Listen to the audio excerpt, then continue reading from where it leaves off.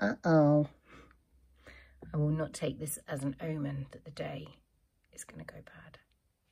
I will not. Ooh. I'm currently in Wilf's room.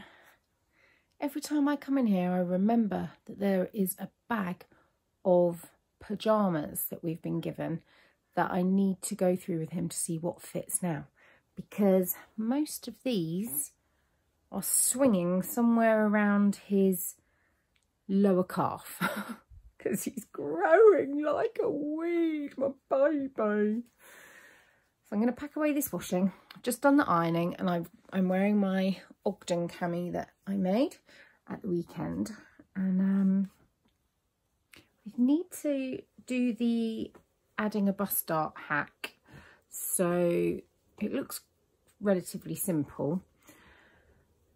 So I'd like to do that to get it to fit properly, because I have a full bust. Aren't I lucky? Actually, I'd rather not have much of a bust at all, because since Kate died of breast cancer, I get worried about what is lurking in there. So if you ever see me and I'm just, say, sat at traffic lights, or I'm zoned out watching the TV and I'm absent-mindedly groping my chest, it's because I'm looking for lumps. Honestly, I know all the peaks and troughs of my boobs like the back of my hand. I'll probably end up getting toe cancer. I never touch my toes. I won't know it's there until one of the digits falls off. I'm folding laundry single-handedly. Has Toby just gone? Oh, it's because I was carrying laundry up. Right. Maybe I could pop you somewhere to talk to you. Can I pop you there? So it's safe. Oh, that's better. Got you pop there now. I'm thinking today, I've got quite a few,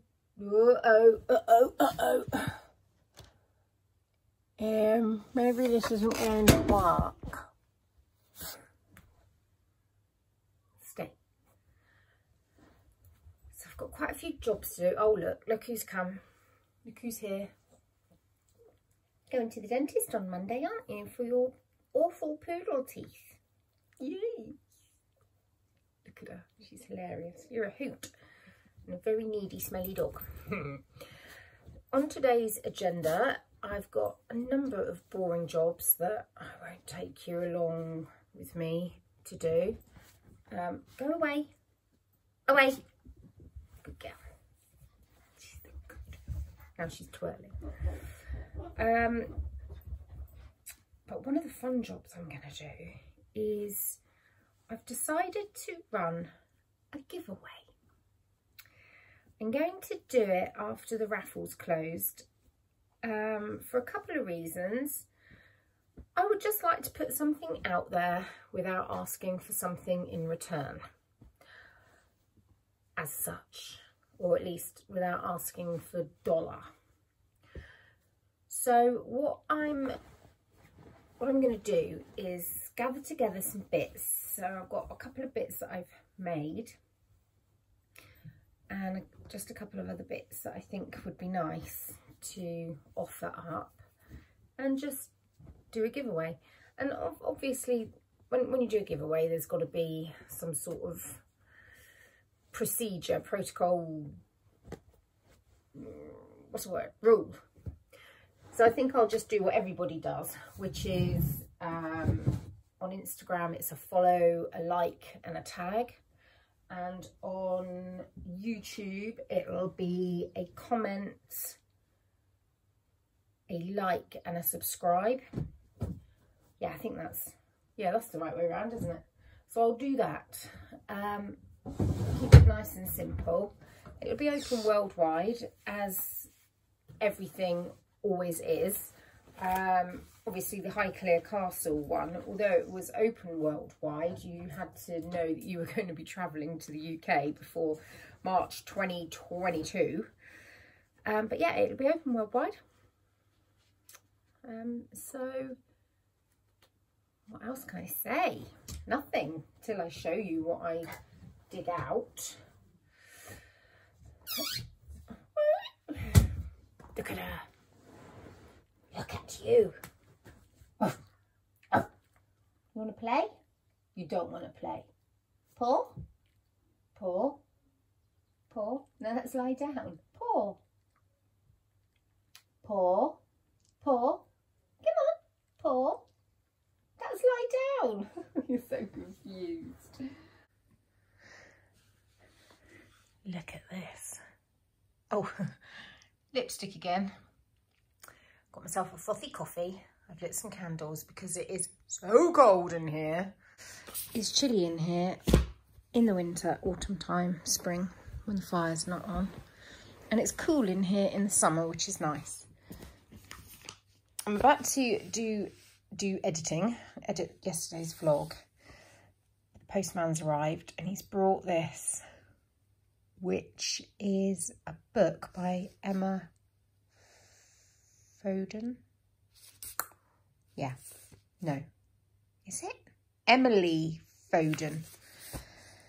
It's called Knits About Winter, and I've been stalking this for quite some time on Instagram, and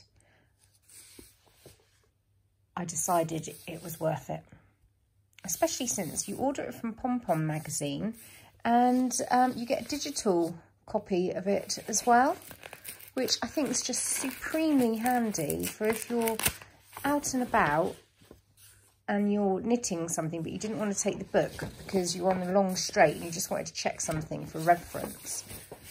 Oh, look. I think this might be on pre-order now. I ordered it last Monday and it arrived today, Thursday. So that was quite a long wait. But I think if you order it now, it's not coming till November because I just had an email. Oh, it's divine. This is not an ad. This is not a spawn. But this page, it's got that velvety quality about it. Oh, gorgeous. Oh, look. Oh, I love this sort of tracing paper. We had this in our wedding invitations. I made our wedding invitations and I printed the blurb on this paper as an insert inside, a double insert. They were very pretty wedding invitations, must admit. Oh, I love sparkly snow. Right, I'm not going to show you everything because of copyright and I don't want to get into trouble. Let me just see. Who is it by? Emily Foden, yeah. And it's called Knits About Winter. I'm going to drink my coffee and have a look at this. Look at that. Oh, and I'll show you the patterns I'm going to knit one day. Oh, this shawl is lovely.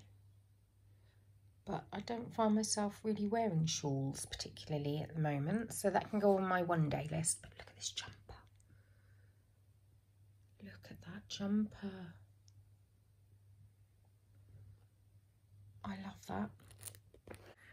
Emily Foden worked down at a mill not too far away in Devon, which is the next county south of Somerset where I live. And it's called John Arbon, I want to say textiles. Anyway, it's John Arbon. And she has a collection of yarn there, Viola yarn, which is the yarn that Emily Foden curates, I don't know, or something. I might have to check this.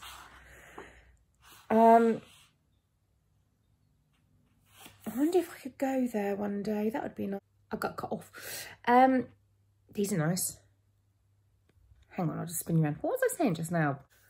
I know what I was saying. Oh, just lost my page. I was saying how I wondered if I could go down to Devon and go to the mill. I don't know if they've got a factory shop there or whether because of COVID they're did you hear my tummy? I wonder if because of COVID they're not accepting visitors. Look at these socks. Emily's favourite socks. I like these with the rib that goes all the way down. They're different. They're gorgeous. Oh yeah. Well, I'll get some of those on my needles. Lovely. They are lovely. It's these mittens that first alerted me to this book. The Persephone mittens. Look at the drawings. Alicia Paulson, Posy Gets Cozy. Oh, hi, are you watching? I know she watches sometimes. She knitted these and that started my stalking. Oh, they're absolutely divine. Everything Alicia does is divine, mind you. Oh, can't show you that. That's the pattern. Everything Alicia does is divine, I have to say. And I love it when I get to chat to her. I mean, I know we don't know each other, but if you're watching, I do feel like you're my mate, you know? I'm going to turn up at your house one day and I'm going to make little wooden people cake toppers with you. Look, and those Persephone mittens, you can knit interchangeable mitten liners for very cold days. I like those just as they are, as mittens. Double fun. Ooh. Here's that jumper.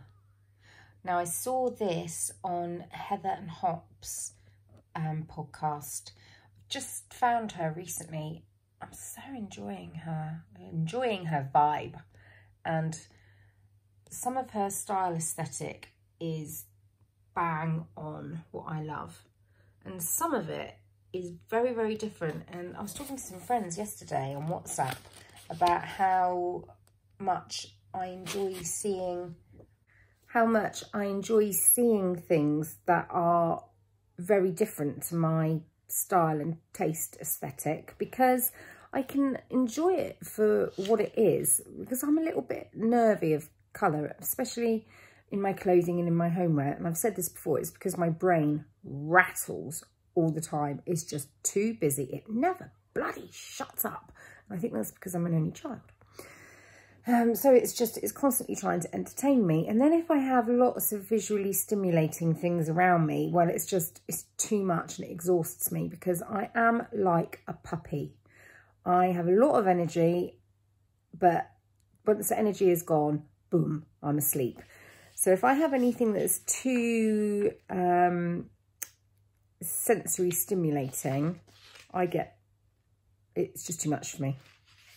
It wears me out. But I can enjoy it when it's other people's stuff. So I love it. I love seeing other people's vibrancy and off-the-wall designs and full to the rafters houses. Yeah, I love all of that. So what I'm saying is Kat from Heather and Hops, she ticks both boxes for me. Oh, this is nice. Oh, the spine's making it look a bit weird. This is a tank top. Cool, that's a lot of bobbles. I wonder if you can feel them when you sit down. That is lush. I wonder how much yarn that takes, because I have got a dress that would look incredible with that over the top, and I've got the perfect colour yarn that my mate Nikki Winterton, hello gorgeous, I know you don't watch this, she doesn't enjoy vlogs.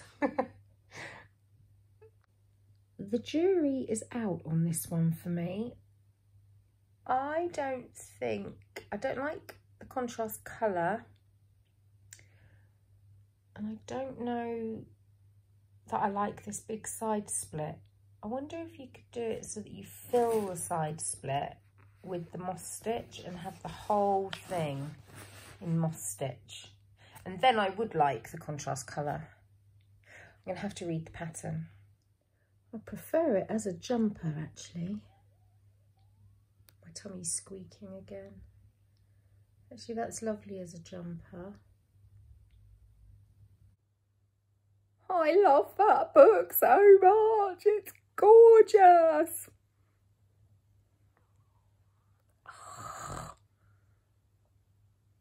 What is that?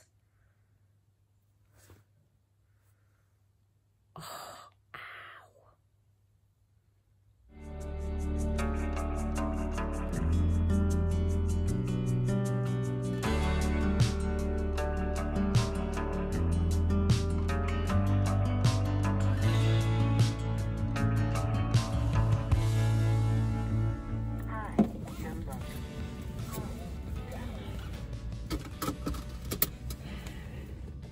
Guess who it is? It's me! See? I've just whizzed out because what's going on? Oh, select reverse. I've just come to the neighbouring village. I was ringing up. Let me start again rather than starting 3 or 4 sentences and never finishing any of them, which is a terrible habit I seem to have got into. I've been meaning to get a flu vaccination, and I know that's potentially a controversial. Okay, I'm going to come out. Whee! Yippee-doo! I know that is a potentially controversial conversation or decision or whatever. Don't talk me out of it. It's too late. I've just had it done. I decided I needed a flu vaccine because I used to get it. I used to get invited to have a flu vaccine because I had wet night coughs from asthma.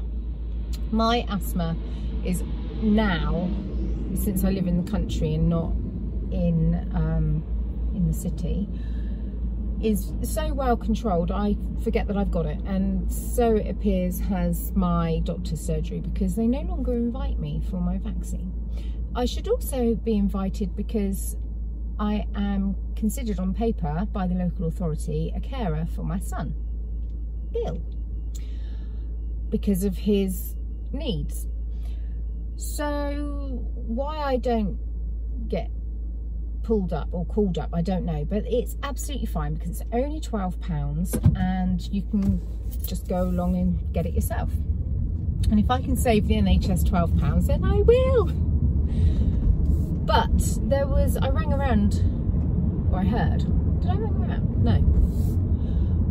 But I heard that there was a bit of a shortage locally for flu vaccine a couple of weeks ago. So when I was ringing up for mine and Bill's repeat prescription request today, I asked the pharmacy if they had any. They said they only had it for over 65s, but the village along from us had it for under 65s.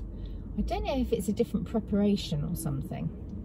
Anyway, I've just been and had it done, and honestly, I didn't know she'd done it. I sort of felt her rummaging on my arm, and I heard a sort of squeak noise, and then she was like, there you go. You've done it. I didn't feel that at all. It was incredible, but it's aching now.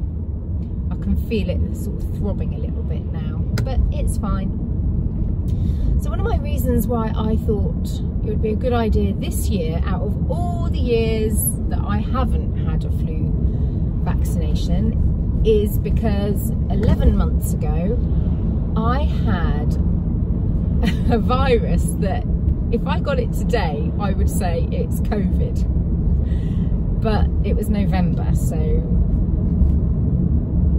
some people think COVID's been around longer than December in Wuhan with patient 0. I kind of wouldn't be surprised, and some people think that that's absolutely impossible. Whatever. I had a bug and it was awful, and it floored me from Tuesday afternoon lunchtime. I went to bed and then I didn't really surface until Saturday afternoon, and I felt like I'd been in bed for about 4 hours, but I'd been in bed for days. I was so poorly, and I don't want that again, or anything like that again if I can avoid it. Also, if we can keep seasonal flu numbers down, that can only help our overstretched health service, because seasonal flu takes down people in vast numbers, and people do end up in hospital for it. So I think if we can, if it's available to us, if it's out there and ready and available, and we can avoid a seasonal flu, then it's for me, I think it's a good idea. So that's what I've done. And if you've got any massively differing opinions, I'm not going to stop you from expressing those. We live in a free land of democracy, and I've always maintained that anyone and everybody is welcome here, no matter what creed, colour, religion, gender, sexual orientation. You're all welcome. I don't want the baddies here. I don't want the murderers and the nasty people and the bullies. I don't want those people here, but the rest of you, welcome. And therefore, if you have got strong opinions and you want to voice them, go ahead, but just be very, very mindful of how you word them. Right, it is 10 minutes past 3. I reckon I've got 15 minutes in order to go to the zero waste shop. I've run out of pasta, lasagna sheets, and I want to get ingredients for mincemeat for making my mincemeat for my mince pies, because I want it to sit and percolate for a while.